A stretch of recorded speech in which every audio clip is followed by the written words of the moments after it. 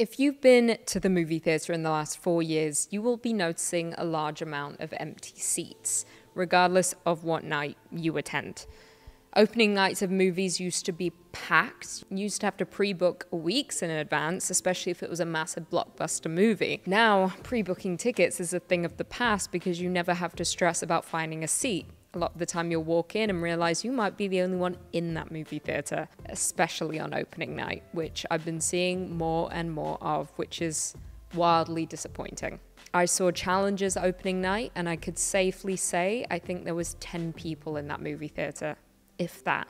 And that was wild to me. Now, it is safe to assume that lockdown played a huge part in the decline of movie theaters because during that time, everyone turned to streaming, realizing that sitting at home, hitting play on your remote was way easier than heading out into the world to watch a film. However, there was a slight bump up in moviegoers after lockdown came to an end, mostly because everyone wanted to just be outside and do things they did before lockdown. People were once again a little more adventurous. However, after that point, things returned to how they were. People retreating back indoors, preferring the accessibility of movies from their couch, which leads us into my next point: competition. For a long time, Netflix dominated streaming services, as we all know. I think it actually began as a DVD rental base from online. You could rent a DVD and it would be mailed to you.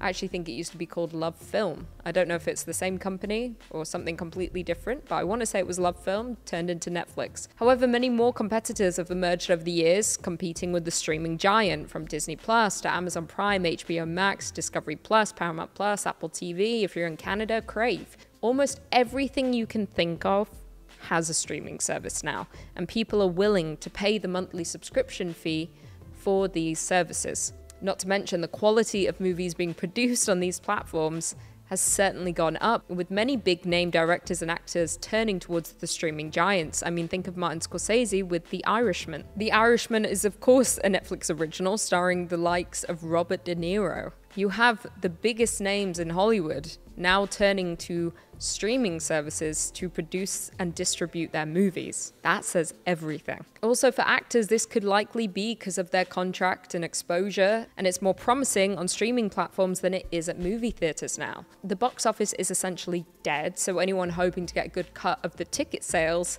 is going to be met with a much lower check than usual now. Anne Hathaway just appeared in The Idea of You, a Prime original movie that years ago would have been a smash hit for cinemas. I mean, it's Harry Styles fanfic. Moviegoers would have eaten that up when I was in high school. It's like Twilight. Streaming platforms are creating content that can rival big blockbusters now, and in turn allowing theaters to essentially crumble. Hollywood strikes is also a major part of why movie theaters are declining. As we all know, last year there was a huge Hollywood strike that lasted a number of months, impacting actors, writers, and directors. Actors stopped making movies and writers stopped writing. No new films were coming to movie theaters, resulting in a huge loss of revenue. But of course, streaming giants continued to thrive with their endless back catalogs of movies. They're never going to lose out. There is endless content, and not just a limited amount of movies that you have the option to see on a random Wednesday, but you can only pick one for the price of what, $20? You're saving money to be at home and watch an endless back catalogue of movies. And saying that, like I said, cost is a massive factor as to why movie theaters are declining. And it's not just the movie ticket itself, it's also concession. And let's not even get started on VIP, which I like to do the most because I collect a lot of movie theater points. So I often opt for VIP, because I like being in a lazy boy chair and ordering a meal while I watch my movie. But I'm also hyper aware that the cost of this can be upwards of $100 when you take into account the price of the ticket for VIP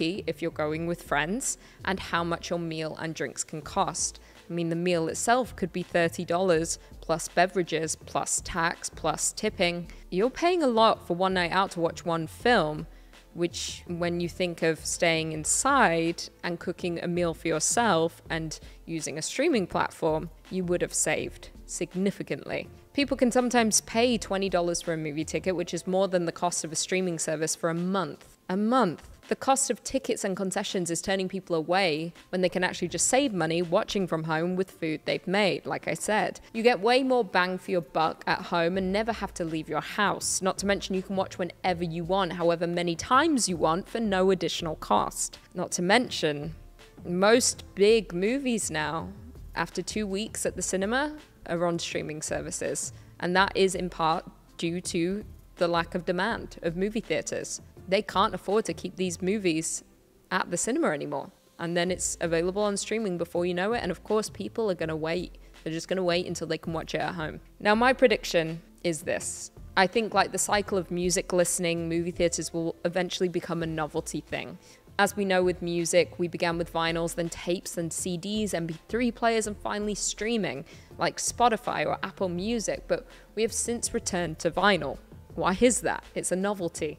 It began as a novelty, but is now one of the more popular ways of listening to music. In my opinion, I just think it sounds better. Obviously, it's not as easily accessible. You have to go out of your way to buy the record, make sure you have a record player, and then manually work to play that, and then sit and listen. It's not like you can go on the go with that thing. Just as movie theaters used to have drive-ins, I believe a standard movie theater will be the thing of the past in the next 10 years maybe, making a similar descent into obscurity, almost like Blockbuster. But I do believe there will be a resurgence and movie theaters will become something of a novelty. Drive-ins might pop up again, or small independent cinemas. I think like everything, there will be a trend, a popularity, a death, and a resurgence, but with a different outlook. It won't be the same ever again, and I think we do need to accept that movie theaters will eventually die out, but they will come back at some point. I just don't know in what capacity. Now, I am someone who absolutely loves movie theaters. I still pre-book my tickets regardless, and I try to go for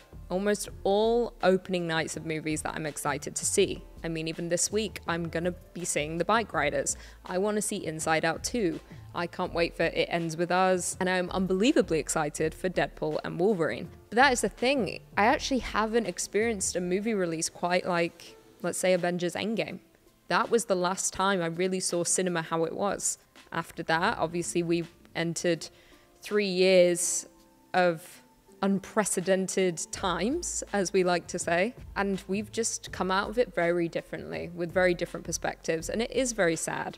As a film lover, I love the movie theater, and it's the only place that really removes me from my own mind. I'm sat there, I put my phone away, I'm not thinking about anything else other than what's in front of me. You have better audio, better visuals. It's fully immersive. You just don't get that at home. At home, I'm distracted. I'll pause the movie. I'll be thinking about other things. If I get a text, I'm gonna read it. I don't shut my phone off like I do in a movie theater. I personally love movie theaters, but I do understand the decline. I understand the need for streaming services. I understand why people are going less and less. It all makes sense to me, and I can see the trend it's following. It all makes sense, and it really is quite sad. But the one hope I have is that it will make a resurgence down the line. We just don't know how long that will take. Like anything, there will be a trend again. It just may take years for it to bounce back. I mean, Blockbuster, I believe there is one left in the world, but it's become a novelty. People go to visit it because they miss Blockbuster. But when Netflix came along, we were so excited. We aided in the decline of Blockbuster. As sad as it is, what is happening to movie theaters, I do have faith that things will bounce back at some point, just in a very different capacity. And I will look forward to that day. I'm someone that's never been to a drive-in, yet there are 2 drive-ins where I live. It's a novelty. People want to go. They want to experience what it was like, let's say in the bloody 50s or 60s, whenever it was the most popular. Maybe it was later than that. I'm not really sure on timelines, but people still go. And I think down the line, movie theaters will make a comeback in some way or another. And I think people will be appreciative of it. They'll view as a novelty, a way to escape and go and experience something unique. Because down the line, movie theaters will be a unique experience because people will be so far removed from it. It's a very different time, and I think we just have to roll with the punches and take things as they come. But it is sad to see what is happening. Let me know what your predictions are for movie theaters, where you think things are going. If you think there will be a resurgence down the line, if it'll follow the trend of, let's say, the music industry. You never know what will happen. But that's my opinion. I just wanted to share it with all of you, and I will see you in the next video.